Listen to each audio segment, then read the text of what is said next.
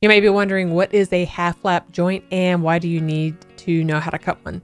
If you're planning to do any DIY projects around your house, you'll definitely need to know this joint. A half lap joint is where half of each board's material at each end is removed and they overlap one over another at 90-degree connection.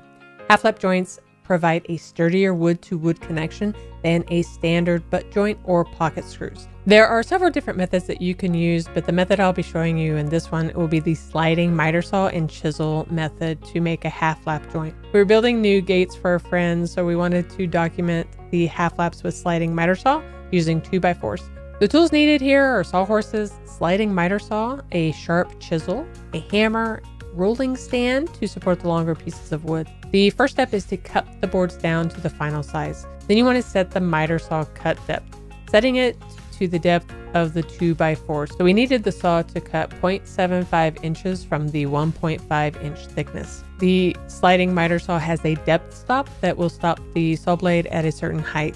One downside to cutting a half lap on a miter saw is the circular shape of the blade. As you're sliding the blade back and forth, your blade won't go all the way to the correct depth on the back part of the board. It may sound very technical, but it just means that you need a sacrificial board behind your piece of lumber so that the circular blade cuts the desired depth throughout your entire piece.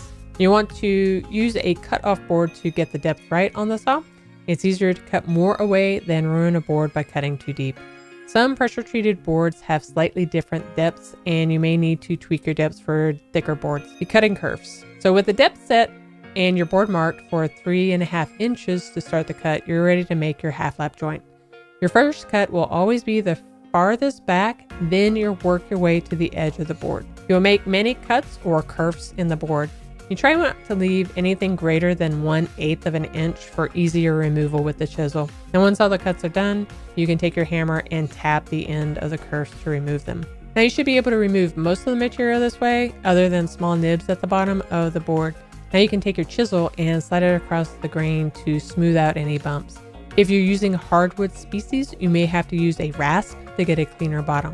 Usually we start with one top and one side so that we can test fit the pieces together after they've been cut. As we said before, sometimes pressure treated wood is slightly different sizes. In this case, the width of the boards were slightly more than 3.5, which means we needed to take a little bit more off the edge for a 90-degree join to come together. It took about an hour to make all the cuts and another 15 to 20 minutes to finish all the remaining tweaks. For this project, the next step is to dry assemble the gate and then glue, clamp, and screw the half lap joints together. And if you want to read how the other two methods are with the hand saw and chisel method or the circular saw and chisel method, then you can read the rest on our blog. We'll have a link in the description below. And let us know in the comments, what is your favorite method for creating half lap joints for your backyard projects? And thanks for watching.